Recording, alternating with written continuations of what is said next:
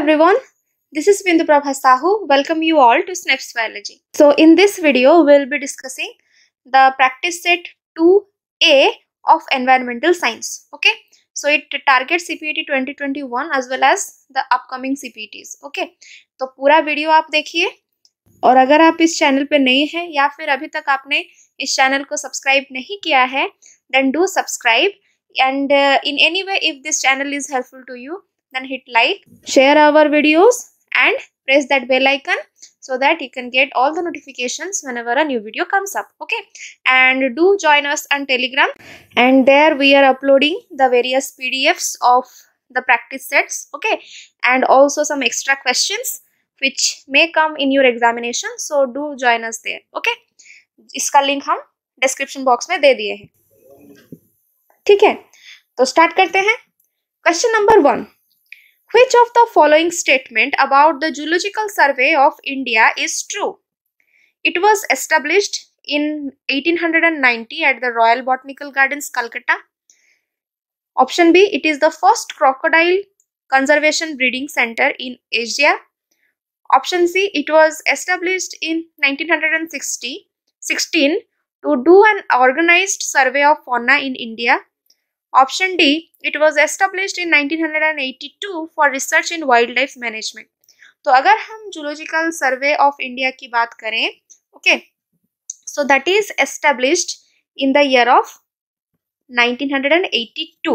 Okay, and for that aims the research in wildlife management. Okay, तो answer हो जाएगा हमारा option D. Clear? Now come to question number 2. The essential non-metallic minerals are option A, granite, marble, limestone. Option B, gold, silver, platinum. Option C, iron, aluminium, zinc, copper. Option D, coal, clay, cement, silica. Okay, तो यहाँ पे हमारा जो option number D है, coal, clay, cement and silica. Okay, they are the non-metallic minerals. Okay, understood? So answer will be option D. Clear? Now come to question number 3. Which of the following is not a measure of sustainable water management? Is not a measure यहाँ पे दिया हुआ है. तो देखो, option A, preventing leakage from dams and canals. Option B, reducing the rate of surface run of water. Option C, preventing loss in the municipal pipes. Option D, building small reservoirs in place of a few mega projects. Okay, तो जो sustainable water management है, ये क्या include नहीं करता है, क्या नहीं करनी चाहिए हमको, राइट? तो यहाँ पे क्या होगा answer? Option B. Okay, reducing the rate of surface run of water. Clear? So the reduction of the surfaces run of water rat is the function of the forest, right? And the role of sustainable water management is to organise the campaigns to increase awareness of water scarcity, right? तो यहाँ पे ये जो option है, ये forest का function हो गया, सस्टेनेबल वाटर मैनेजमेंट का नहीं. ये हम नहीं कर सकते, right? Surface run of water जो है. क्लियर? लेकिन उसके लिए हम कुछ मेजर्स जरूर ले सकते हैं, right? So here the answer will be option B. Now come to question number 4. What are the two forms of alcohol that are included in biofuels? Option A, ethanol and methanol. Option B, ethanol and propanol. Option C, methanol and propanol. Option D, none of the above. Okay, तो यहाँ पे क्या होगा? Alcohol के दो form जो कि biofuels में यूज होते हैं. तो क्या है? Ethanol and methanol. प्रोपेनॉल नहीं होता है, इथेनॉल एंड मिथेनॉल होता है. Understood? Clear? So answer will be option A, right? Now come to question number 5. The functional aspects of ecosystem are. Ecosystem के functional aspects क्या क्या हैं, right? Option A, energy cycles. Option B, nutrient cycles. Option C, food chains. Option D, all of the above. Okay, so we know that ecosystem comprise of the living and non-living parts that are linked to each other, right? So the functional aspect of the ecosystem are what? Your nutrient cycle आ जाएगा, food chain आ जाएगा, energy cycle आ जाएगा, right? ये सब कुछ आता है. So that's why the answer will be what? Option D, all of the above. समझ में आया? ठीक है, चलो आगे question number 6. What are keystone species in an ecosystem? Okay, ecosystem में कीस्टोन स्पीसीज हम किसे बोलते हैं, कौन है वो? Option A, the species whose elimination can seriously affect the ecosystem. Option B, the species whose elimination can benefit the ecosystem. Option C, the species whose elimination would not affect the ecosystem. Option D, none of the above. वो species जिनके elimination ecosystem को seriously affect करेंगे, वो species जो जिनके elimination ecosystem को benefit देंगे, वो स्पीसीज जिनका एलिमिनेशन इकोसिस्टम को अफेक्ट ही नहीं करेंगे. ओके, तो कीस्टोन स्पीसीज क्या होता है? The species whose elimination can seriously affect the ecosystem. Option A में जो है, राइट. तो व्हाई दिस एलिमिनेशन और extinction takes place? Because of various human activities, right, like deforestation हो गया, वेटलैंड ड्रेनिंग हो गया, राइट. ये सब होता है ह्यूमन एक्टिविटीज की वजह से, राइट. वो एलिमिनेट हो जाते हैं, राइट. तो वो स्पीसीज जिनका एलिमिनेशन इकोसिस्टम को सीरियसली अफेक्ट करता है, उन्हें हम कीस्टोन स्पीसीज बोलते हैं. ये याद रखना. Okay, now come to question number 7. Which of the following activity is incorrect about the impact of human activities on the ecosystem? Ecosystem के ऊपर ह्यूमन एक्टिविटी का जो इम्पैक्ट है, ओके, इनमें से, इन ऑप्शन में से क्या इनकरेक्ट है? ओके, तो देखो, option A, depletion of ground water. Option B, extinction of species. Option C, decrease of forest area. Option D, none of the above. Okay, तो क्या होगा? None of the above. क्यों? ये तीनों जो है, डिप्लीशन ऑफ ग्राउंड वाटर जो है, एक्सटिंक्शन ऑफ स्पीसीज जो है, डिक्रीज ऑफ फॉरेस्ट एरिया है, ये सब ह्यूमन एक्टिविटी की वजह से होता है, right. And that severely affects the ecosystem, right. It has great impact on the ecosystem, adverse impact. Understood? So answer will be option D. Now come to question number 8. The type of forest grown in the Himalayan mountain region is called. Himalayan mountain region में जिस तरह के forest grow करते हैं, उनको हम क्या बोलते हैं? Option A, broad levied forest. Option B, coniferous forest. Option C, deciduous forest. Option D, none of the above. Okay, so we know that coniferous forest, they grow in regions where the temperature is very very low, right. And the leaves of this forest are needle like with downward sloping branches. Clear? As a result, what happens? It makes the snow easily slip off from the trees, right. तो Himalayan mountain region में temperature low होता है कि नहीं? उनमें जो trees होते हैं वो निडल लाइक होते हैं, उनके लीव्स, राइट. उनका ब्रांच जो है वो, उनका स्लोप डाउनवर्ड रहता है, right. As a result what happens? Snow can easily slip of from the trees, right. तो हिमालयन माउंटेन रीजन में किस तरह के हमारे फॉरेस्ट दिखाई देंगे? Coniferous. So answer will be option B. Clear? Now come to question number 9. Which of the following factors leads to eutrophication? Okay, eutrophication is very important considering your exam point of view. Okay, बहुत सारे exams में eutrophication के बारे में एक ना एक question जरूर आता है. Okay, इस बार भी आ जाए, right? तो देखो, what is this eutrophication? Eutrophication is caused due to various factors, जैसे कि हो गया हमारा excessive use of fertilizers, right? तो यहाँ पे ऑप्शन हमारा क्या क्या है? एक्सेसिव यूज ऑफ फर्टिलाइजर्स है, increase of plant nutrients, then both A and B, none of the above. Okay, तो क्या होता है कि if we use access use of fertilisers, that can cause an increase in nutrients in case of plants, right. And these nutrients increase the under water vegetation in aquatic ecosystem, right. And that will further lead to the destruction of the habitat beneath it. Okay, तो ultimately ये दो causes हैं that can lead to eutrophication, right. So answer क्या हो जाएगा? Both A and B. Option C will be the correct answer. Okay, अभी आओ question number 10 में. Which of the following is not a biogeographic zone of India? Is not a biogeographic zone. Okay, तो CPET के लिए आपको जितना भी biogeographic zone India में है, राइट, और वो किस लिए, उनका स्पीसीज रिचनेस क्या है, वो आपको याद रखना होगा. एक दो क्वेश्चंस वहां से आ सकते हैं. अंडरस्टूड? तो देखो ये क्या होगा, यहाँ पे दिया है कि कौन सा एक इंडिया का बायोजियोग्राफिक जोन नहीं है। तो देखो ऑप्शन ए में है थर desert of Rajasthan, right. Option be the Brahmaputra planes, option C south east zone, option D north east zone. Okay, so what is basically a biogeographic region? The region which is known to be rich in plants and animal species, right? Flora and fauna, right? So considering the southeast zone, okay, it is not considered as a biogeographic zone. Kyun? Because it is not that rich in species. Okay, so answer will be option C. Okay, समझ में आया? Now come to question number 11. Forest Conservation Act was amended in which of the following year? Forest Conservation Act किस year में amend हुआ था? Okay, option A 1952, B में है 1963, सी में है 1988, डी में है 1978. ओके, तो क्या होगा आंसर? Option C 1988. ओके, तो जो ये अमेंडमेंट हुआ था that is to create and protect the reserve forest for government use. Okay, ये भी आ सकता है कि क्यों हुआ था, तो याद रखना. सो यहाँ पे आंसर हो जाएगा option C. Now come to question number 12.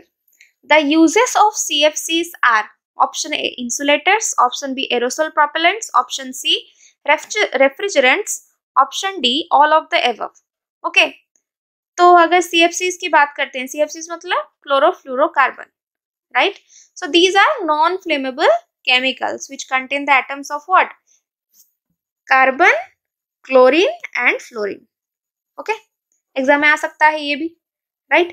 तो इनका यूज इंसुलेटर्स में भी होता है, एरोसोल प्रोपेलेंट्स में भी होता है, रेफ्रिजरेंट्स में भी होता है. ओके, तो क्या हो जाएगा answer? All of the above. Option D will be the correct answer. Okay, now come to question number 13. The mosquito repellents that is used in the homes in the form of a coil, liquids, etc. are. Okay, option A sedatives, option B pesticide, option C insecticide, option D fertilizers. Okay, घर में तो mosquito repellent use करते होगे, है कि नहीं? Coil के तरह हो या फिर लिक्विड की तरह हो, गुड नाइट लिक्विड, है कि नहीं? तो ये क्या है, कौन से फॉर्म में हम उसे यूज करते हैं, कौन से फॉर्म में? Insecticide. Okay, option C will be the correct answer. Clear? Now come to question number 14. Paper is made up of option A polythene and cotton, B starch and cellulose, sea grass and bamboo, D none of the above. Okay, तो अगर नहीं पता है पता कर लो कि paper किससे तैयार होता है, grass and bamboo. Okay, clear? Option C will be the correct answer. Now come to question number 15. Which of the following gas destroys the chlorophyll present in the plant leaves? Option A SO3, option B H2S, option C SO2, option D CO2. Okay, तो क्या हो जाएगा answer? कौन सा gas plant leaf का जो chlorophyll pigment है उसे डिस्ट्रॉय करता है? कौन? SO2. Okay, sulfur dioxide. Clear? Option C will be the correct answer. Now come to question number 16. Which of the following state in India is called the Tiger State? Okay, तो देखो option A Andhra Pradesh, B Madhya Pradesh, C Assam, D Gujarat. तो क्या होगा answer? Madhya Pradesh. Okay, तो क्यों बोलते हैं मध्य प्रदेश को हम टाइगर स्टेट? क्यों? It is the state which recorded the highest number of tiger count, that is about 526. Okay, so answer will be option B, Madhya Pradesh. Okay, it is known as the tiger state. याद रखना. Now come to question number 17. Wildlife Week is celebrated from option A 2nd October to 8th October, option B 15th October to 21st October, option C 14th June to 20th June, option D none of the above. Okay, तो wild life week हम celebrate करते हैं 2nd अक्टूबर से लेकर 8th अक्टूबर तक. Okay, it is celebrated with the M to protect the flora and fauna in India. Okay, so option A will be the correct answer. ठीक है, now come to question number 18. Which of the following is the cause of tobacco addiction? Tobacco addiction का cause इनमें से क्या है? Option A histamine, option B nicotine, option C cocaine, option D none of the above. पता है tobacco में क्या होता है? निकोटीन होता है कि नहीं? So answer will be option B, right? Should we get addicted to tobacco? No, not at all. Okay, clear? Now come to question number 19. Which of the following is the first national park in India? First national park. Okay, option A, Gir National Park. Option B, Kanha National Park. Option C, Jim Corbett National Park. Option D, Ranthambore National Park. Okay, तो क्या होगा? Option C, Jim Corbett national park. Okay, तो अगर हम Jim Corbett national park की हम बात करें, it is spread across 500 square kilometre. Okay, and it is situated in the district of Nainital. Okay, Nainital in the state of Uttarakhand. Clear? याद रखना। तो जो भी नेशनल पार्क्स हैं, बायोस्फीयर रिजर्व्स हैं, ये सेंचुरीज हैं, ओके, ये सब कहाँ पे हैं, उनका स्पीसीज रिचनेस क्या है, क्यों वो फेमस है, किसे वो रिजर्व करते हैं, ये सब आपको याद रखना है। ओके, सबसे छोटा कौन है, सबसे बड़ा कौन है, ओके, एरिया वाइज सबसे बड़ा कौन है, ये सब याद रखना है। इनमें से क्वेश्चंस आएंगे ही आएंगे, एक दो क्वेश्चन जरूर आएंगे। ओके, तो देखो, considering this Jim Corbett National Park, okay, it is a part of Corbett Tiger Reserve, okay, and इसका नाम जिम कॉर्बेट क्यों है? क्योंकि एक हंटर थे जिम कॉर्बेट, जो कि बाद में एक कंजर्वेशनिस्ट बन गए। ओके, कंजर्वेशनिस्ट बन गए, तो उनके नाम से इसका नाम है जिम कॉर्बेट नेशनल पार्क। समझ में आया? So here the answer will be option C. Now come to question number 20. In which year the Project Tiger is launched in India? Okay, India में प्रोजेक्ट टाइगर का launch कब हुआ था, कौन से ईयर में? Option A 1973, option B 1983, option C 1993, then option D 1972। Okay, तो project tiger जो है that was launched in 1973, option A. Okay, from the Jim Corbett National Park only, okay, that is present in Uttarakhand, okay, and कौन इसे launch किया था? The Indira Gandhi government. okay, now come to question number 21. The year declared as the water year by the Indian government is, okay, कौन सा year को water year Indian government declare किया था?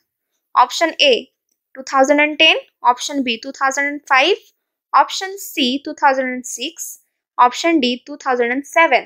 Okay, तो क्या हो जाएगा इसका answer? Option A. Okay, answer will be option A 2010। Clear? Now come to question number 22. Stockholm Convention is a global treaty associated with which of the following? Okay, very important question.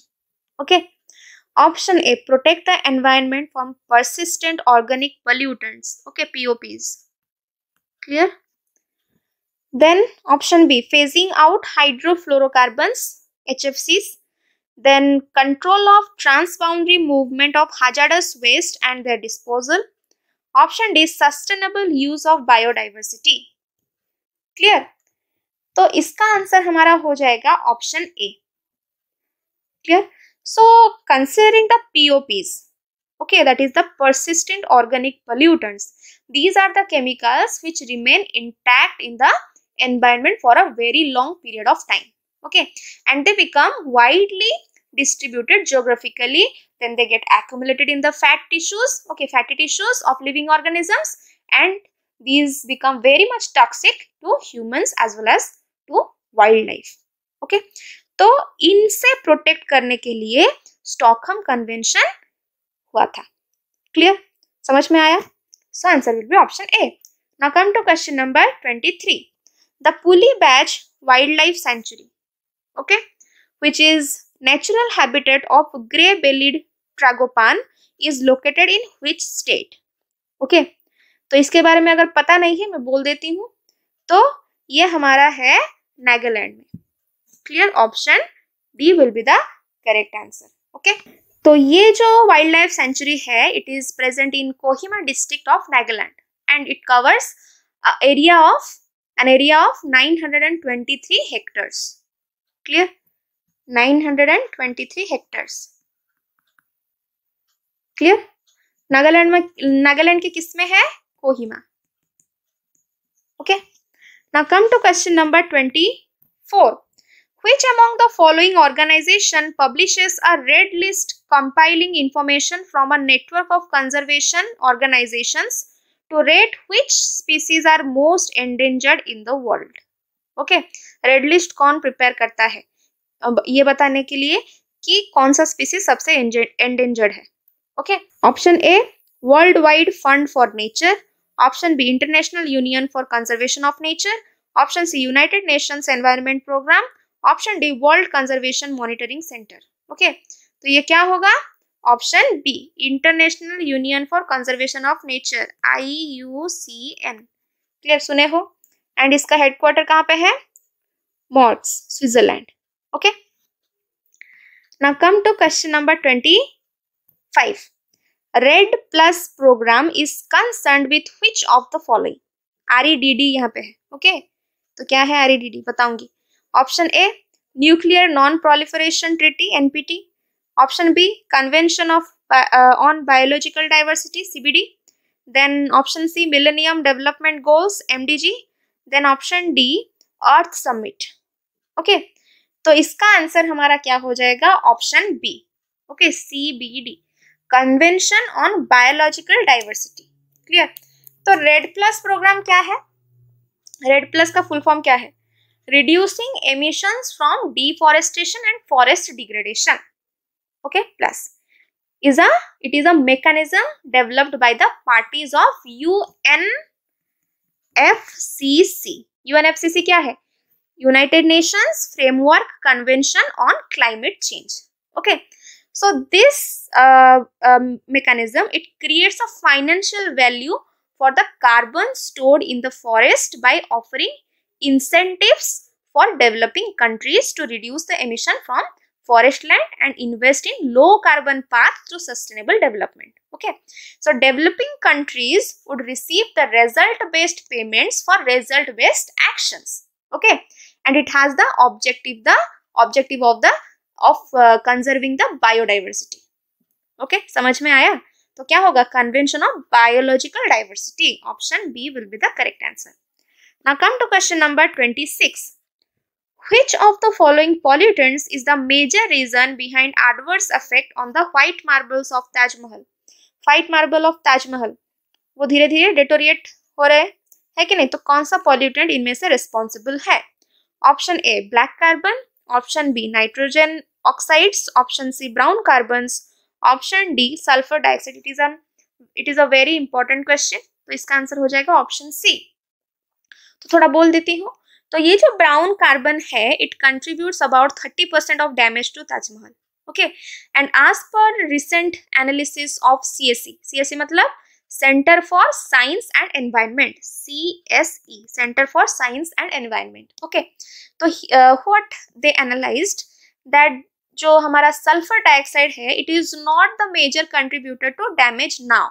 Okay, 1990s में ये एक major cause था, major contributor था। Okay, जो भी damage हो रहा था ताजमहल में, लेकिन अभी वो नहीं है। तो अभी क्या है? Due to vehicle emissions there are the biggest contributors for this damage is the brown and black carbon, जिसमें ब्राउन कार्बन एक इंपॉर्टेंट रोल प्ले करता है। Okay, so option C will be the correct answer. Now come to question number 27.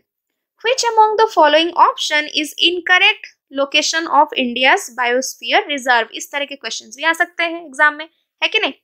तो देखो, option A Nilgiri biosphere reserve Tamil Nadu, option B नॉकरेक biosphere reserve Meghalaya, option C Similipal biosphere reserve Odisha, option D Dihang Dibang biosphere reserve Arunachal Pradesh. Okay, तो अगर हम Nilgiri biosphere reserve की हम बात करते हैं, it is the largest protected forest area in India. Okay, तो ये जो स्प्रेड करता है वो तमिलनाडु, कर्नाटका एंड केरला तीनों में स्प्रेडेड है। ओके, तीनों के पार्ट्स इसमें हैं। तो सिर्फ अगर हम तमिलनाडु लिखते हैं तो ये गलत हो जाएगा। ओके, तो इसके साथ क्या होनी चाहिए, Karnataka and Kerala, okay, along with Tamil Nadu. समझ में आया क्यों गलत है option A? Now come to question number 28. Which of the following environmentalist first gave the concept of biodiversity hotspot? इसका concept कौन से environmentalist first दिए थे? Gaylord Nelson, Norman Myers, then John mur, then Julia butterfly हिल। Okay, Julia हिल। तो यहाँ पे answer क्या हो जाएगा, option B, Norman Myers. Okay, option B will be the correct answer. Now come to question number 29. Which among the following oceans is the largest consistent contributor to the global ocean warming trends in last few decades? Okay, कुछ decade पहले कौन सा ocean सबसे ज्यादा contribution कर रहा है global ocean warming में? ओके, कंसिस्टेंटली क्या है? Option A Indian ocean, B Pacific ocean, C Atlantic ocean, D Arctic ocean. Okay, सो ये बहुत चौंकाने वाली बात है कि this is Indian ocean. Okay, सो जो इंडियन ओशन है it has been warming at a rate faster than thought before. Okay, 1.2 degree Celsius during the past century, इतना तक इसका जो टेम्परेचर है वो बढ़ चुका है।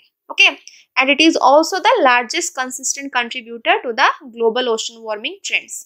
And recent studies showed that a warm Indian Ocean can in turn modulate the Pacific conditions, okay, including the El Nino events. So basically such large warming over the Indian Ocean has implications on the global climate also, right? So option A will be the correct answer. Now come to question number 30. Which of the following is not a short-lived climate pollutant? Not a short lived climate pollutant यहाँ पे दिया हुआ है। Okay, option A carbon dioxide, option B methane, then option C हाइड्रोफ्लोरोकार्बन्स, then option D black carbons. Okay, तो यहाँ पे क्या हो जाएगा answer, option A. Okay, carbon dioxide. Clear? तो जो शॉर्ट लिव्ड क्लाइमेट पोल्यूटेंट्स हैं वो क्या है? SLCP. They are the pollutants which remain in atmosphere at a much shorter period of time. Okay, long lived किन्हें बोलेंगे? जो much larger period of time, much longer period of time environment में atmosphere में रह सकते हैं। Okay, as pollutant, right? तो इसका आंसर हमारा हो जाएगा कार्बन डाइऑक्साइड। जो बाकी तीनों हैं they are the short lived climate pollutants. यहाँ पे दिया है कि कौन सा नहीं है short lived. Okay, तो कार्बन डाइऑक्साइड है। Understood? Now come to question number 31. Which of the following is true about commensalism biotic interaction? Okay, यहाँ पे commensalism के बारे में पूछा है। तो जो भी हमारा biotic interactions है, commensalism हो गया, symbiosis हो गया, mensalism हो गया, ये सबको आपको ध्यान में रखना है। ओके, कोई भी क्वेश्चन वहां से एक आ सकते हैं, चांसेस है। क्लियर? सो ऑप्शन ए में है one species is benefited and other is unaffected. Option B, both the species are benefited. Option C, both the species are harmed. Option D, one species, ये species होगा ना, species is harmed and other is unaffected. Okay, तो यहाँ पे harming नहीं होता है, एक बेनिफिट होता है, दूसरे में कोई भी इफेक्ट नहीं होता है। जैसे कि काउडंग हो गया, तो cow dung provides what, shelter to the Dang Beatles, right? तो डंग बीटल्स जो है उनको शेल्टर मिल गया, मतलब वो बेनिफिट हो गए। लेकिन काउडंग का क्या होता है? कुछ नहीं, राइट? समझ में आया? तो answer will be option A. Now come to question number 32. This group of organisms aquatic ecosystem are swimmers. Okay, they are swimmers aquatic ecosystem में and are large and powerful to overcome the ocean currents.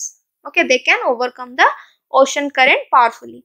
Which of the following are those group of organisms? Option A Neuston, option B Periphyton, option C Benthos, option D Nekton. Okay, तो इसका answer हो जाएगा हमारा Nekton. Nekton are the aquatic swimmers, okay, which are large and powerful enough to overcome the ocean currents. They can easily overcome the ocean currents. Okay, तो आप मुझे बताइएगा comment section में कि न्यूस्टॉन क्या है, पेरिफाइटन क्या है, बेंथोस क्या है. Okay, this is a question from my side to you all. Okay, so answer here will be option D. Now come to question number 33. Which of the following is true about shifting cultivation? Okay, तो various type के cultivation होते हैं, right? तो जो जितने type के भी cultivation होते हैं उनको आप याद कर लो. ओके, उसमें से भी क्वेश्चन आने की चांसेस है, राइट? एक क्वेश्चन आ सकता है उसमें से, तो याद कर लो, एक क्वेश्चन पक्का हो जाएगा. Option A, in this type of cultivation, the patch of land is cleared by burning. Option B, the patch of land is burned, which add to the fertility of the soil. Option C, both. Option D, none. Okay, तो यहाँ पे क्या हो जाएगा? Option C, clear, both. यहाँ पे cultivation जो होता है in a patch of land होता है, तो वो land कैसे मिलता है? जला देते हैं, उसके बाद वहाँ पे cultivate करते हैं. ओके, तो ये जो जला देते हैं, क्यों जला देते हैं? सॉइल का फर्टिलिटी इंक्रीज करने के लिए. Okay, so answer will be option C. Now come to question number 34. Which of the following ministries released the Indian State of Forest Report, ISFR? Okay, option A, the Ministry for Environment, Forest and Climate Change. Option B, Ministry of Agriculture. Option C, Ministry of Chemicals and Fertilizers. Option D, Ministry of Consumer Affairs, Food and Public Distribution. Okay, तो इसका answer क्या हो जाएगा? Option A, the ministry for environment, forest and climate change. Okay, तो जो ISFR है, Indian state of forest report, according to 2017, the total forest and tree cover is 24.39% of the total geographical area of India. Okay, तो ये exam में आ सकता है कि कितना फॉरेस्ट कवर है, तो याद रख लो. Okay, now come to question number 35. White rhinos are found at which of the following places? Option A, India. Option B, south America. Option C, Africa. Option D, China. Okay, तो जो white rhinos है, they are found in Africa. Okay, जो IUCN status है white rhino का, वो बोलता है कि these are near threatened species. Okay, and इनके साइंटिफिक नेम क्या है? सेराटोथेरियम साइमम. ओके, सेराटोथेरियम साइमम. क्लियर? तो there are 2 species of this white rhinos. एक है नॉर्दर्न व्हाइट राइनो और दूसरा है southern white rhino. Okay, and both of these types are found in Africa. So answer will be option C. Clear? So this is all about this practice set 1A of environmental science. ये था आपका last question about the white rhinos. तो आशा करते हैं हम कि इसमें से कुछ questions आपको एग्जाम में आ जाए और आप इन्हें अटेम्प्ट कर पाए. तो इस वीडियो में मैं बताई हूँ कि कौन से टॉपिक से आ सकता है क्वेश्चन. ओके, जैसे कि हो गया कि biosphere reserve, national park, centuries. Okay, इनमें से आ सकता है, राइट? कहाँ पे है? क्लियर? देन वेरियस ट्रीटीज जो हुए हैं about the global climate change हो गया, या फिर बायोडाइवर्सिटी कंजर्वेशन हो गया, वेरियस प्रोजेक्ट्स जो हो गए, राइट? तो इनमें से क्वेश्चन आ सकते हैं. तो इनका आप लिस्ट बना लो, और अगर कोई भी डाउट है बनाने में लिस्ट, तो हमें बोलना. Clear? In the comment section. So this is all about it, and if this video is helpful to you in any way, then hit like, share with your friends. Okay, सब हम चाहते हैं कि आप सबका एंट्रेंस क्लियर हो जाए. Okay, and सब आपका जो भी एस्पिरेंट्स आप लोग हैं, आप लोगों का PG में एडमिशन हो जाए, तो वो बहुत बड़ी खुशी की बात होगी हमारे लिए.